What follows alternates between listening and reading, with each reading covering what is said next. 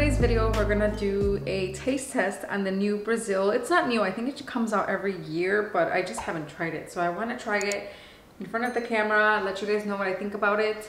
I'm not that excited because it's quite strong.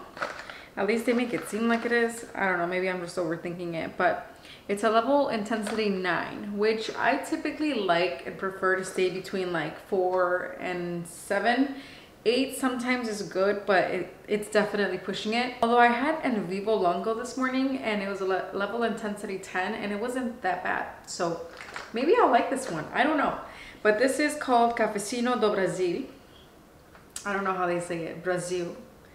Cafezinho do Brasil. Maybe that's how they say it. Sorry, I just like Portuguese and I feel like it's like a mix between French and Spanish, and since I understand Spanish completely, I feel like sometimes I can handle a Portuguese conversation. I don't know. Anyways, Nespresso Cafezinho do Brasil limited edition. This is only made for the original line. They don't make it for Virtual line. I don't know why, but this is exactly why I like having both machines. I know I've gotten a lot of questions as far as like having both machines. Why do you like it? This is why, because sometimes Nespresso likes to pull these little tricks where they only release a capsule for one line and not the other. Or they'll release a capsule for one line, for example, this one for original line, and then sometimes they'll have one for the Virtual line, but it's only like a coffee sized capsule. It's not quite an espresso. So I don't know what they're I think it's just their gimmick so that you eventually get both machines. That's just my thoughts. Before we open this box up, because I actually haven't opened it up, I'm gonna go ahead and just read to you guys what the website says. Intensity level 9. They only recommend to brew it as an espresso. The aromatic profile is intense and spicy. I like spicy. I don't mind that spiciness, so I'm actually very intrigued. The intense is what kind of like, ugh. Aromatic notes, woody and herbal. So it's gonna be like a spicy, herbal, woody kind of coffee. The sleeve is gonna cost you $9, and then obviously you get 10 capsules in the sleeve. Wait, let me see if they have. So usually they'll have like the acidity, roastiness, all that stuff there. Roastiness out of 5, it's a 4. Acidity, it's very low, which is nice. It's a level 1 acidity out of 5. Bitterness is a 4 out of 5. So it's probably gonna be very bitter. And then the body is 4 out of 5. Velvety textured cup with an unexpected upfront walnut and sandalwood fragrance. This coffee displays unusual herbal notes reminiscent of thyme and rosemary. That is very interesting. It says it's enhanced by dulcet pulped natural bourbon from Carmo de Minas and Pozos de Caldas. I don't know what I'm reading. So here's the box. I don't know if I showed you guys up close. It's a very cute box. Yellow, green, just like their flag. And this one opens from the end. Super cute capsule to match the flag once again with a nice coffee bean, green, yellow, nice. I'm gonna brew this so we can try it hot.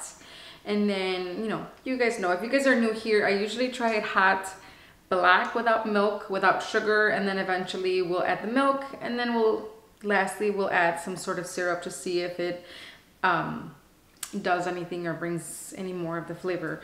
And usually, you know, syrups, depending on what the base notes are, sometimes syrup will kill the flavor or not, but we'll see. I usually typically like doing like French vanilla or caramel just because those are very not too busy syrups. You know, like if you were to put raspberry or something like that, it has to be a specific pot for that. But we'll probably do either vanilla or caramel just to be safe and then try it. So let's get started.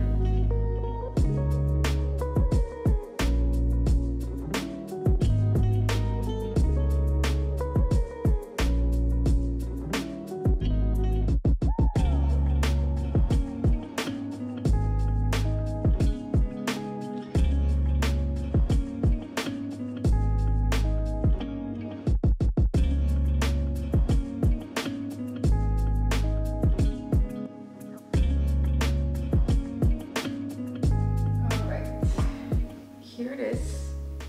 Let me fix the camera. Okay.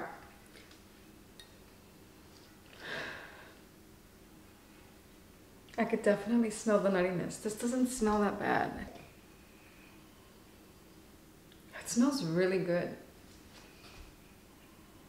Doesn't smell bitter. I could definitely smell the walnut. I don't know what sandalwood is supposed to smell like.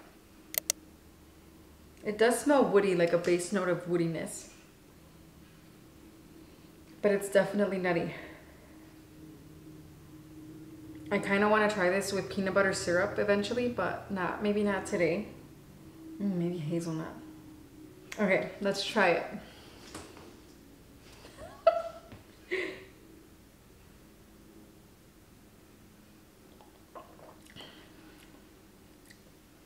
Wow, this one didn't punch me in the face.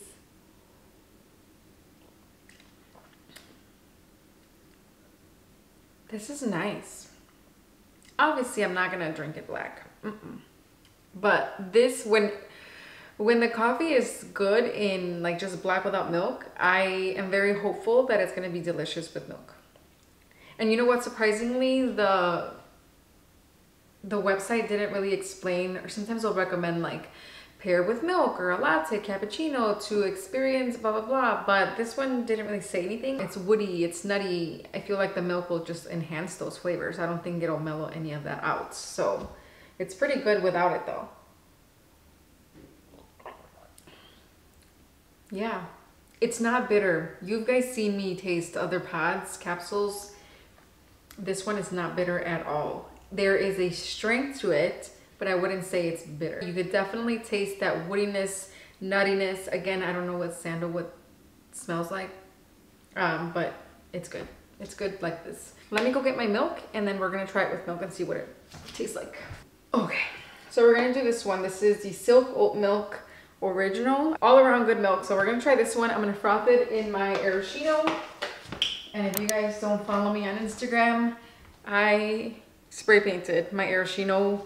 It used to be black, not anymore. Now it matches perfectly with all my other machines. I kind of spray painted the bottom by mistake, but I'm gonna do about a half a cup of milk and then try it. Actually, you know what? That was a lot of milk because usually I do that for 2 shots and we're only doing 1 shot. So I won't use all of it. And yeah, definitely not that much milk because I even drink from it. So I'm just gonna combine a little bit of milk. I know a few of you guys will ask me like, you know, how much milk do you put? Usually when it's 2 shots, for sure 2 shots, lungos, even my big like coffee mug sizes, those are always half a cup of milk. If it's 1 shot of espresso, I do maybe, you know, I've never measured the milk for 1 shot, but I almost feel like it's just under a half a cup. So, or a 1/4 cup. No, I think it's more than a 1/4 cup. For some reason, this milk, just the original one, because the zero one froths good in the Araschino, but the original one doesn't, so it's kind of watery. That's good. Let's mix it in.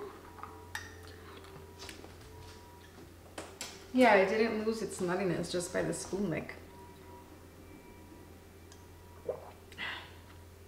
This is good. It almost reminds me of like the double espresso Chiaro, but just a little more spicy. But with the milk, it's like really nice and smooth. There's no bitterness. It's funny that they say it's like a level 4 out of 5 out of for bitterness, but to me it doesn't taste bitter.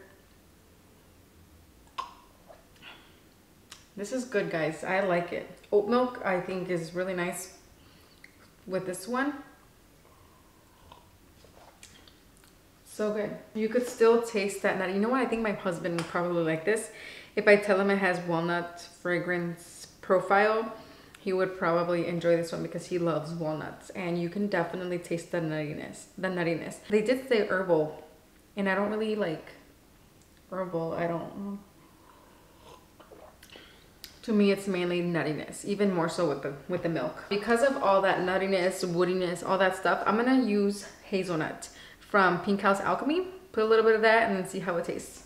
This syrup right here, it's just hazelnut. Their syrups are super good. They don't use natural flavors. So if you guys are more into like not using natural flavors, Pink House Alchemy is where it's at. I'm gonna use just a tiny little bit because, I mean, it's just a tiny bit of coffee.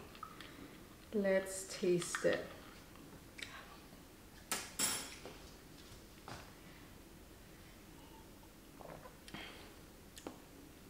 This is so good. I absolutely love this. This is, guys, this is really good. If you guys have the original line and want to try Brazil, but are kind of shying away because of the level of intensity, I feel like you guys would like it. It tastes to me more of like a medium roast, full body, smooth, all around good capsule. It's really, really good. Nutty. So if you guys are into like nutty flavors, I think you guys would definitely like this. I don't quite taste herbal, and again, I don't know what sandalwood tastes like. But you know what? Which one was the one that tasted like olives to me? I can't forget. It was, I can't remember. It was one of the Reviving Origins. That one, I can't remember the name. But that one was also sandalwood. And to me, it tasted like olives. This one doesn't. This one is so good. I can't wait to try this one iced, because it's gonna be really good. And I think this one will really mesh well with the peanut butter syrup that I tried on my Instagram. Didn't quite like, but maybe it was just the pod that I used. I think it'll pair well with this one. So yeah, all around good capsule. I think it's definitely worth the try. I think I might even repurchase it. It's one of those that is just really nice. If it was available all year round, it would definitely be a capsule that I would always just come back to. It literally reminds me of like a double espresso Chiaro, but with more nuttiness and like body. But yeah, super good. I'm almost done with the shots, and it wasn't even iced coffee time, so I don't know if I'm gonna have iced coffee today. But yeah, that is it for today's video. Hopefully you guys enjoyed this taste test, and let me know in the comments if you guys are gonna order Brazil based on my review. I always like knowing. And then if you get it, and once you get it, let me know if you liked it and if you agree with everything that I said, because to me it tastes nutty, woody, roasty, all of that stuff, but I don't taste the sandalwood or herbaliness. Good. And it's spicy, but it's not like, it's not bad. It's pretty good. Definitely nutty. Nutty is like the main word that I'm gonna use here, okay? All right, that is it for today's video. Thank you guys for watching, and I'll see you guys in my next one. Bye.